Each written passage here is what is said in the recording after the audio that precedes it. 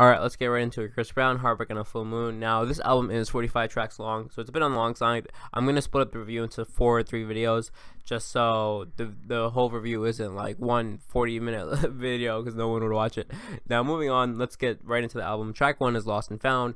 Now, this features some guitar chords, and it's basically Chris Brown complaining about a girl wasting his time, and him just arguing. And a girl complaining about her position in Chris Brown's life. Now, this was a solid way to start off an album, I would say. I did enjoy the transition towards the end of the track, and how he starts singing in a higher octave where he says, "Lord, don't save her." So yeah, interesting way to start off an album. Moving on, we have track 2, Privacy. Now, I love the instrumental of this track. Like, this is one of my favorite.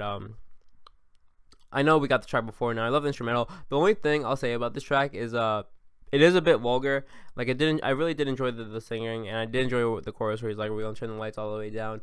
But like the rap verse at the end is like way too vulgar.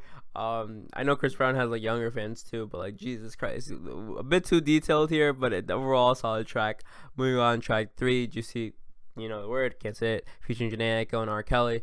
Now, this is a great track on the album for sure. I did enjoy Janae Aiko's verse. She has an album out. Definitely check that out.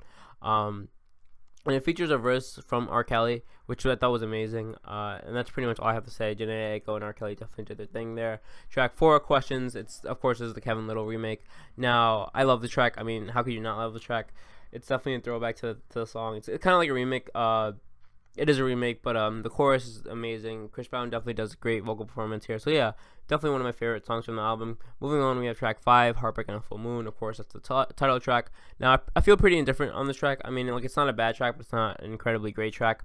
That's all I'm really gonna say about that track. Moving on, we have track 6, Roses. Now, this track is definitely one of my favorite. It has an interesting instrumental. Like, it's kind of like electronic alternative, like Halloween vibe instrumental.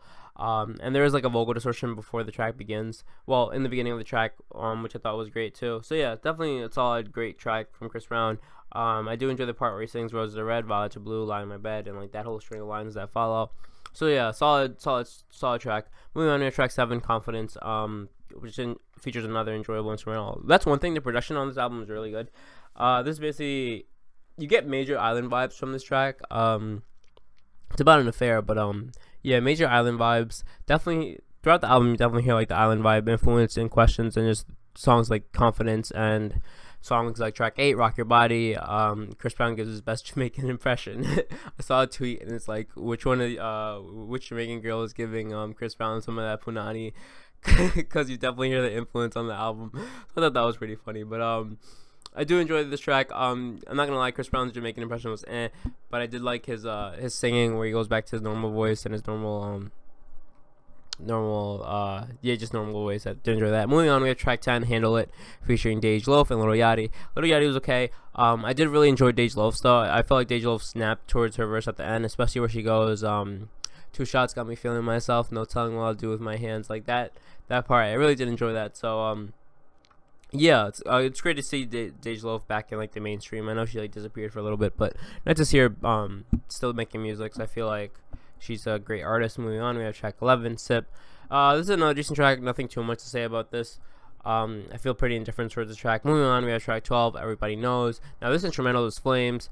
I'm pretty sure this is about Karrueche. I'm listening to the lyrics, I'm like, oh, this definitely sounds like Karrueche, because it's about a girl coming up after she dated Chris Brown, and like her now having all these things since she dated Chris Brown and they broke up, and her being in the spotlight. So yeah, probably definitely about Karrueche. But yeah, those are the first 12 tracks on the album.